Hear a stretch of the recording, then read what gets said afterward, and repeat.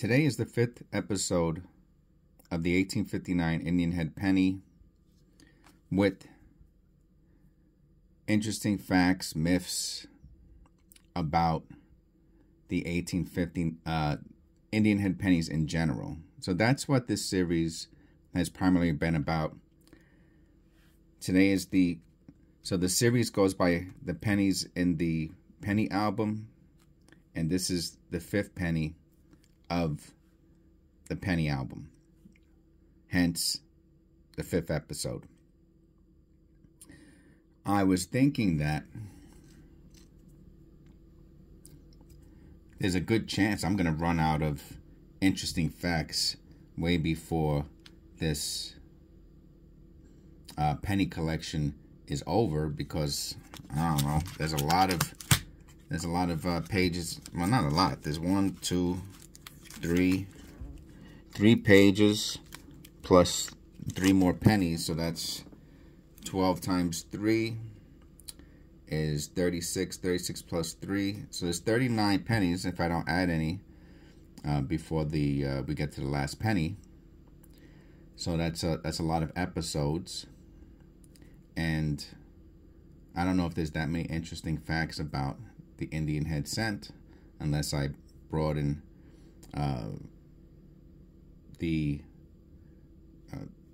what we're gonna look at and talk about, maybe a little bit beyond the specific facts to the Indian head penny. So this is the 5th, right? Because we've done 4, so this is the 5th penny in the 5th episode, and you can see this 1859 Indian head cent is in, I'm going to put it in as, it's better than poor. It's not very good, so it's probably, I would say this is a good condition Indian head penny. It has some either environmental damage, because remember, the penny 1859 cents as of 2024 are 165 years old. So they're in, I would consider this pretty old coins, and they've had a lot of opportunities to get damaged and then worn over the damage. So if there is a die chip or mint error, some of them might not be as easy to determine versus post mint damage, in my opinion. Now this penny has, you can see it has a bunch of chips in the coin. The front has some, and the edge, of course, you can see has quite a bit of them.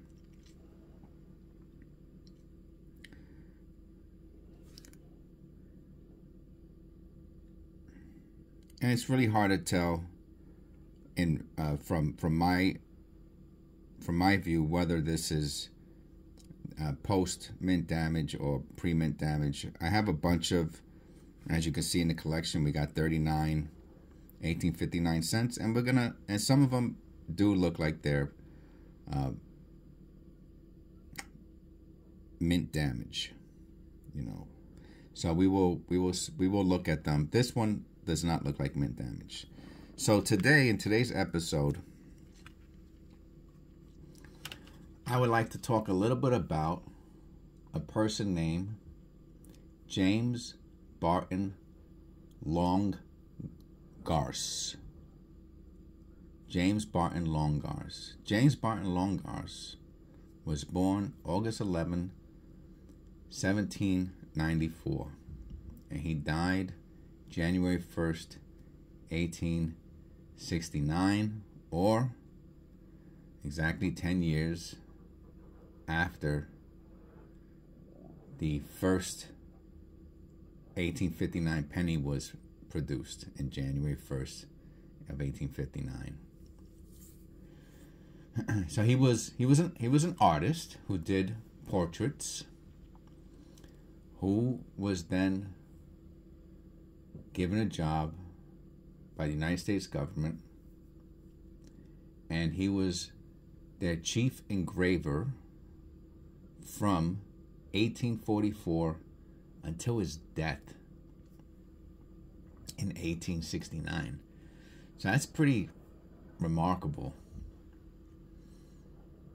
And there's a picture of him. And let me tell you, that's going to be one of the most eerie pictures. I mean, it's a great picture, and he did portraits, so you would hope they had an archive, a good picture of him. And let me tell you, they sure do.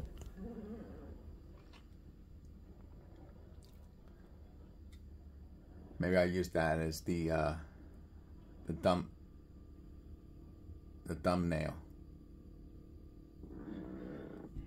Okay. He was born in Pennsylvania, interestingly enough, and he ran away. I guess he must have had a rough childhood. He ran away to Philadelphia at the age of 12 and became an apprentice in a bookstore.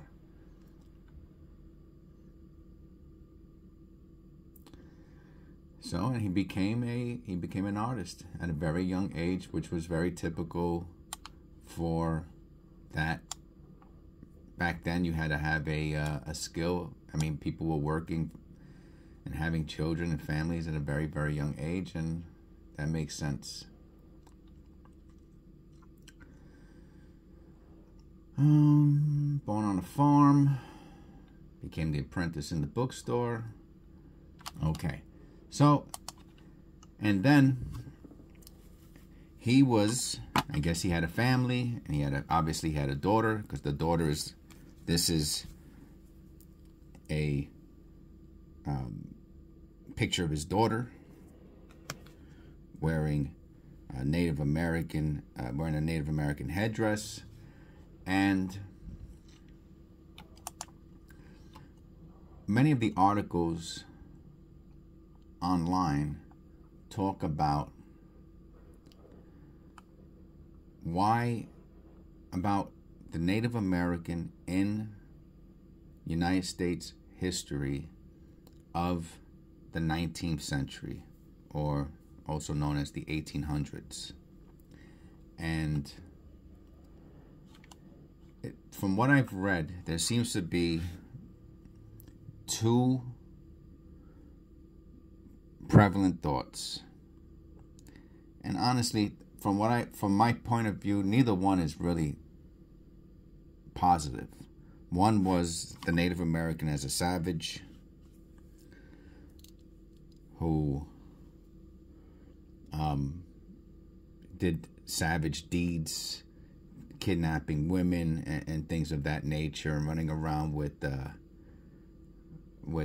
Stone Age weapons. The other one is of a Native American princess of beauty, but largely depicted as a again, this is all my opinion from what I've briefly read. I'm not gonna, it would take me probably months and years to become an expert in the area, but from a cursory overview, the other camp was of the Native American princess, and that she's beautiful and very Western kind of appearance. Western, what's the word I'm thinking about? European is the word I was looking for. A very European personification of the Native American basically as a female, right? And one of the ways that's done is through art, newspapers. So the artists really had a very strong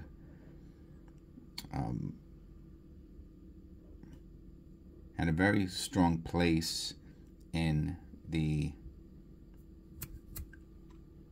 political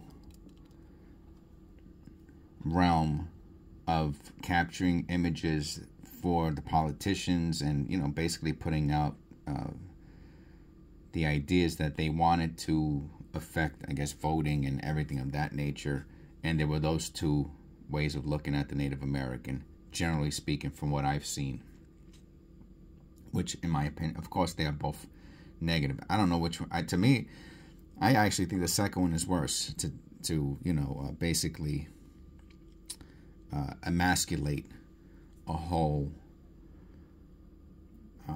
race, a whole population, a whole identity into a European lady, which none of them were remotely close to that, because they lived in nature, and for the most part, as I understand it. So this person, this artist, James Longacre, was the person who came up with this image, and this is his daughter's image. And he basically used the European female princess as the image that would be on the Indian head cent from 1859 until 1909. 50 years. Exactly. Isn't that something? Half of a century. A female image was used to depict, and I'll be honest with you, I didn't know this was a female until I started doing this series. I keep another better condition Indian head cent to do references while making the videos, so that I can show it when we have a cent that's in poor condition, just to give an illustration. And this is James Longacre's daughter. Maybe one day I'll do I'll do a little deep dive into who she is and her life. But right now we're talking about her father, the person who did the engraving and the portrait, and and is his family member forever. Captured her image, forever captured in the Indian head cent. So I guess all of this was totally normal, and if very few things last for 50 years, and I think that's a pretty remarkable length of time for an image that's really not even of a Native American. And of course, there was something that I read that said that Indian head that the actual name Indian head comes from a reservation called Indian Head. I'm not sure what state it's in. It could actually be Pennsylvania, which is interesting that he's from Pennsylvania, which I also did not know. And that it doesn't really refer to an Indian's portrait, a Native American's portrait, and that it really refers to a place, and that this really is not, quote unquote, air quotes, an Indian head, but it's really the Indian princess who we spoke about during this video, the European image of a female with a Native American, with Native American attire. And this penny really has nothing to do with Native American whatsoever, not in the name, not in the portrait, not in depicting them as a people whatsoever. And James Longacre was the artist who, I guess, was in charge of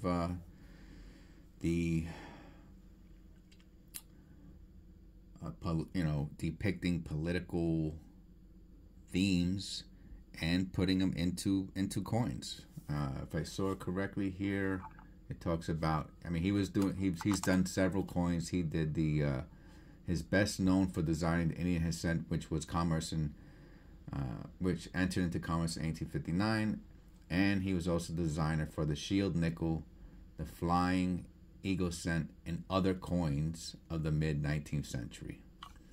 So he was a very popular person and an important person. And by the way, that picture, this picture, and we'll end on this. This picture, I swear I thought this, and this is how talented people were.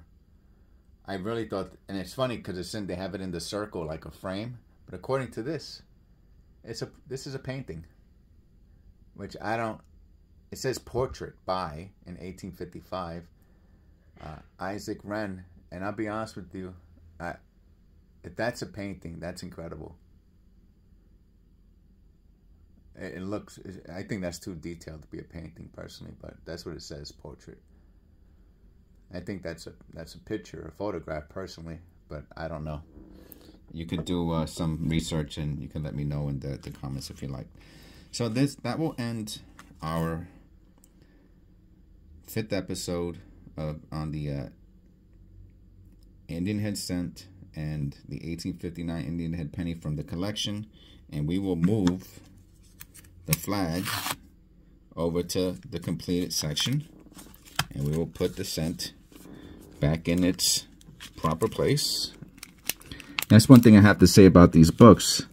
They are really nifty and handy, but as far as it's not the easiest thing to get coins in and out of, because they're pretty close fits. So there goes the flag, and this Indian head cent will be the next one we review in episode 6. Okay, so thank you for being here, and I will see you on the next one.